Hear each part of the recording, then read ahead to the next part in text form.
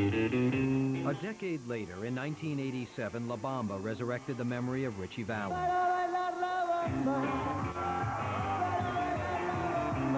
As he researched and acted the leading role, Lou Diamond Phillips connected emotionally with Ritchie's family.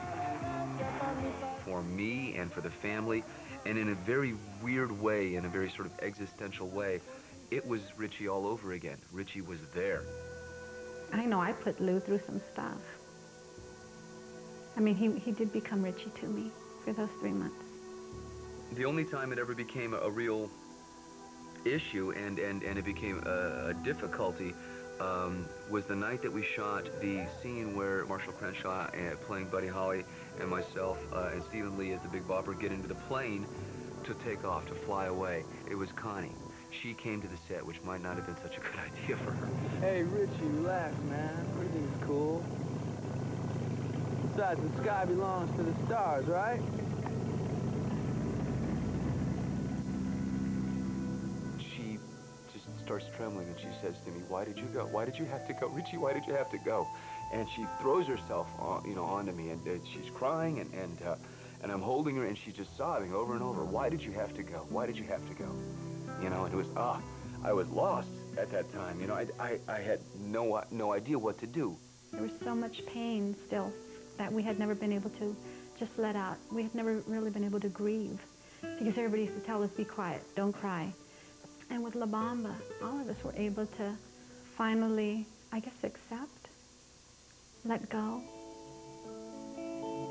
If you do your best. While the making of La Bamba was a healing experience for Ritchie Valens' family, for the Big Bopper's son, born 3 months after his father's death, finding closure has been more difficult. I wasn't raised knowing that my father was somebody special. I just know that when I got into my teenage years, I asked questions, and I wasn't given answers. One time I was in Houston, and I was sitting on the bus. Before I went on, we was fixing to do a concert. And this guy, he's about 20 years old, bounced on the bus and plopped down beside me. And he said, "My name is Big Bopper Jr., and I want you to tell me about my daddy," you know. And I looked at him, you know, it really shocked me. So I said, "Your daddy was a good old boy and a hell of a crap shooter, and how in the hell did you get on this bus?" The Big Bopper's son also asked Bob Hale about his dad's last hours at the Surf Ballroom. At that particular time, Buddy's wife was expecting, the Bopper's wife was expecting, and my wife was expecting. And while we were sitting there, J.P. Richardson said to my wife, "Kathy, may I put my hand on your tummy?" And she said, "Sure." She said, "This is what I miss most about being on the road, feeling my baby move in my wife's tummy." And when I told this story to J.P.'s son a few years ago, I mean, the tears just flowed. Because he said, "Bobby, I'm trying to find out who my daddy is." And he said, "Now I know my daddy loved me before I was born." That's what I remember most about that night. Chantilly lace and a pretty face and a pony. You know, Dad's, he's more than a footnote to Buddy Holly's death and Ritchie Valens' death. Chantilly Lace was released in August of '58. Dad was killed less than 6 months later. The song lives today, and does it live? Oh, baby, that's what I like! Today, J.P. carries on his father's rock and roll legacy with his own band. In North Carolina, way back in the hills, lived my papa, and he had him still. Some kids, their mother or father pass on, leave them a hardware store, real estate, big fat chunk of change. My dad left me his name, and maybe a little bit of his voice.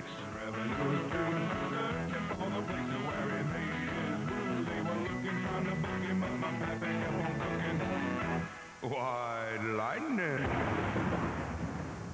4 decades after the crash, the music of 3 of rock and roll's early pioneers lives on. Let me in, honey. This is the Big Bopper knocking. The Big Bopper's music is heard in any rock band that wants to get a little goofy now and then.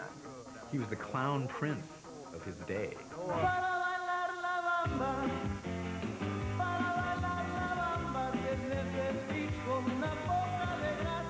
Ritchie Valens can be heard in the music of Los Lobos, in the music of every rock and roll band that features a Latino performer.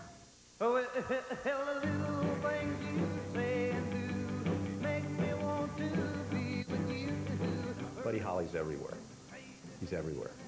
Anytime some kid plugs a Fender guitar into an amp, he's there.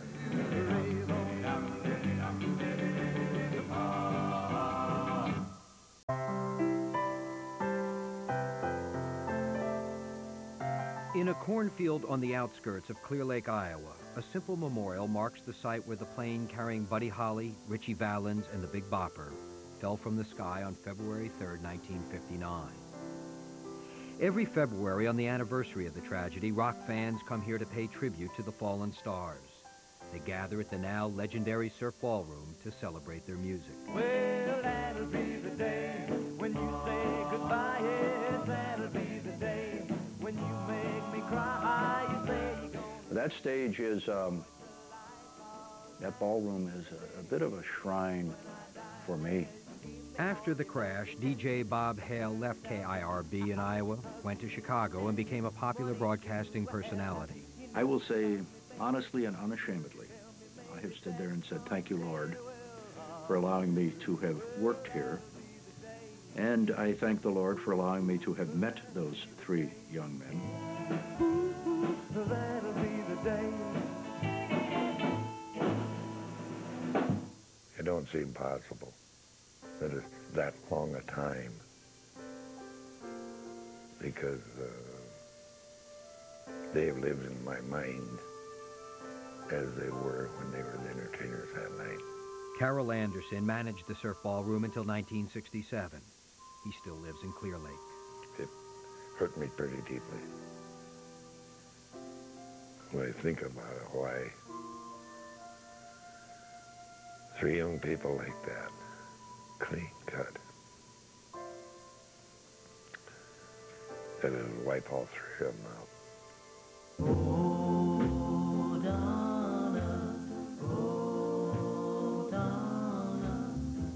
I smile. Every time I hear the song, I smile. You know, that's my song.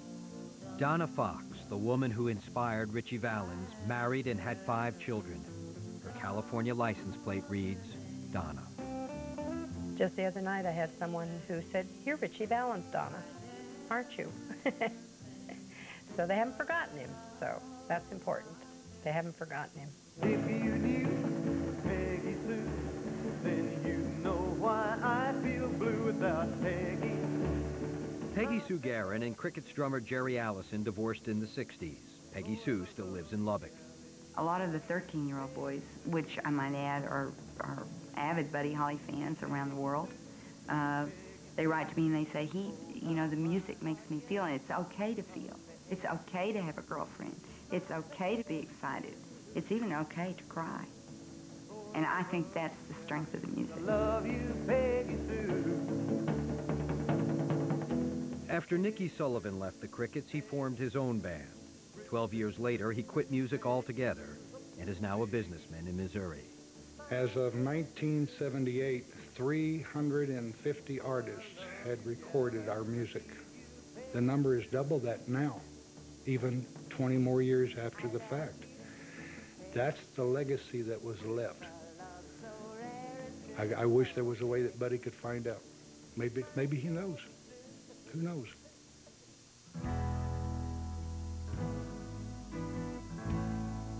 Tommy Alsop went on to produce Willie Nelson's first recordings. He lives in Nashville, where he continues to produce records and play guitar.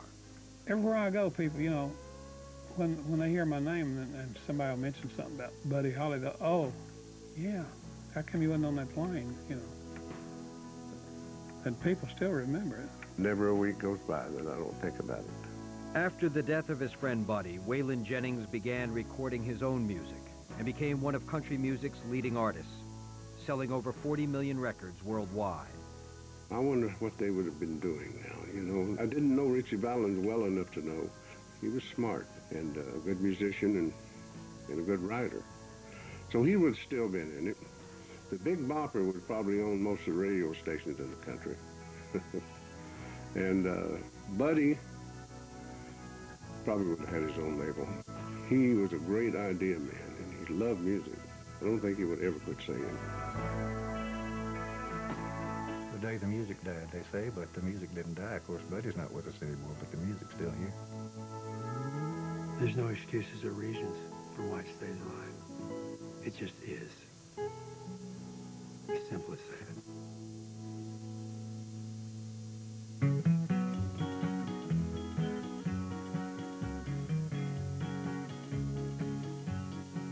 Well, all right, so I'm being foolish. Well, all right, let people know about the dreams and wishes you wish in the night. You were raised on radio? Prove it. What was the biggest song of 1978? How about 1967? Find out as host John Lovitz looks back on 40 years of the Billboard Top 40, featuring every year's #1 single and the pop culture phenomenons and news events that rocked the world. Monday nights beginning at 8/7 Central, only on VH1. Well, all right, so I'm going steady. It's all right when people say that those foolish kids can't be ready for the love